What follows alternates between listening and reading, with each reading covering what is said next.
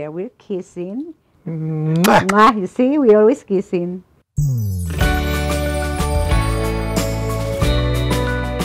David Locke. And I'm Dory Locke.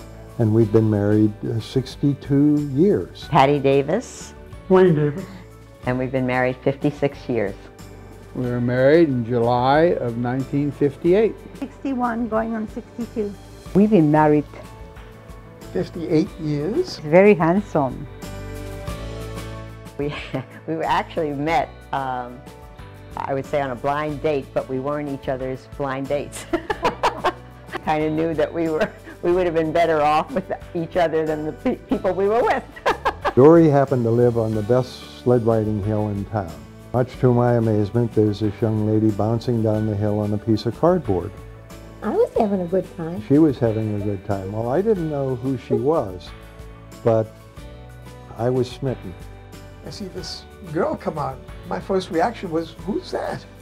This was that nice, handsome-looking man. We've known each other since we were children. He was having a birthday party. It was his 11th.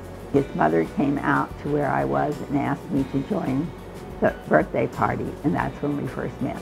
And then I broke into my piggy bank and I bought the biggest Valentine I could find. I was a 6th grader, she happened to be a 5th grader. It was a Sacred Heart. I opened it and they said, "Who's it from?" And I said, "David Locke." And they looked at me and said, "Do you know David Locke?" And I said, "No."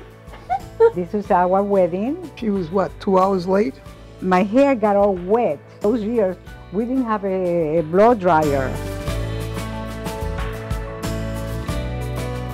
You have to have humor. I have very good sense of humor. I mean, I'm always keeping I don't. Never go to sleep angry.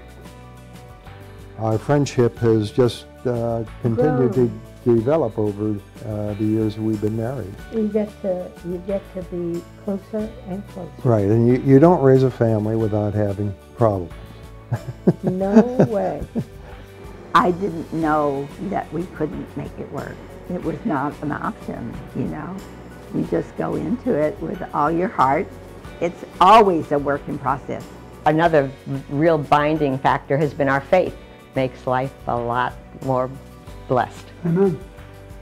God is first, second is each other, and then the children.